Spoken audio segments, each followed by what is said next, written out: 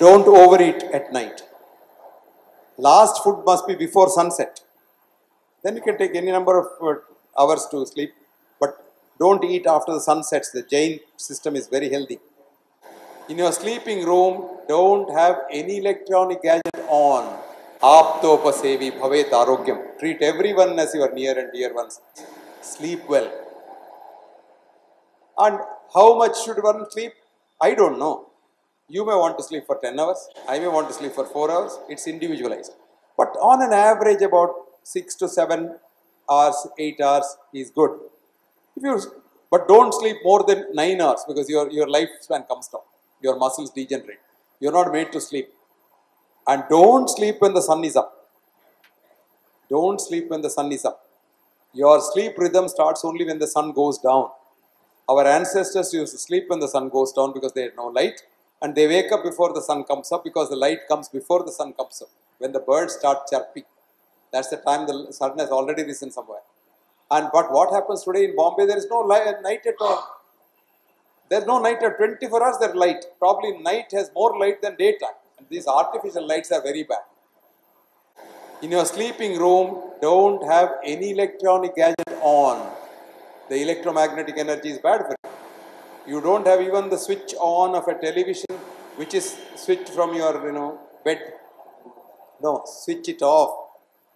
And don't keep a mobile phone for charging at night. No, don't have any switch on. Don't want dirty electricity effect on you. Do you know, if you go to a laboratory with so many computers there and so much of connections there, so many cell phones, give your blood 200 blood sugar, you go to Maidan, stay for about 4 hours, then call the man there to take your blood, it is 120. That is the effect of these electromagnetic gadgets on you.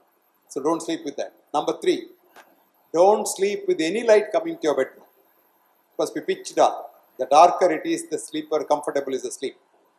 A lot of people say snoring is bad, but I think everyone snores. People who snore don't know because only their wives know they snore. And one of my students one day told me in the class, sir, why do you think they call it a sound sleep? His argument was very interesting. He says, unless you make sound, you are not very deep sleep. Very good idea, very good idea. Anyway, so that's the one thing about sleeping. Last thing is, don't overeat at night. Last food must be before sunset. Then you can take any number of hours to sleep, but don't eat after the sun sets. The Jain system is very healthy. Jain system is very healthy. Okay, na? See, she knows. She knows. And you eat like a king in the morning. Your breakfast must be. You eat like a commoner at lunchtime. Eat like a pauper at night. So smaller frequent meals would be very nice if you are a diabetic or a hypertensive. Small feeds. I say 6 feeds. 8:30, 10:30, 12:30, 3:30, 6:30, 9:30. 3 of them must be small meals. 3 of them must be fruit. Eat as much fruit and vegetables you like. If I can request you, be a vegetarian, because there are 6,000 articles saying that cooked meat is one of the very important causes of cancer. But that you don't get to read because the cancer industry suppresses it. And why do you want to make your stomach a burial ground for animals? Just eat vegetarian food which is good for you. Not that vegetables don't have life, they also have life, but the cycle is different. They don't have the kind of emotions that we have. Their consciousness is something different. You read J.C. Bose, plant consciousness and human consciousness is something different. You will be surprised, in the West people don't even believe that plants have consciousness. I was giving a lecture in the Royal College in London where I mentioned about this consciousness and talking. A very senior fellow afterwards wrote a letter to me saying that, what were you talking through your hat? Plants can't have consciousness. So I sent him all the data. Then he says, my God, I never realized that I am such an ignoramus till I read your papers. But let me tell you, all the others who are listening were also ignoramuses like. That's a very interesting thing. Now, last thing is work. Samikshakari says Ayurveda, work very hard. But work must be one you love.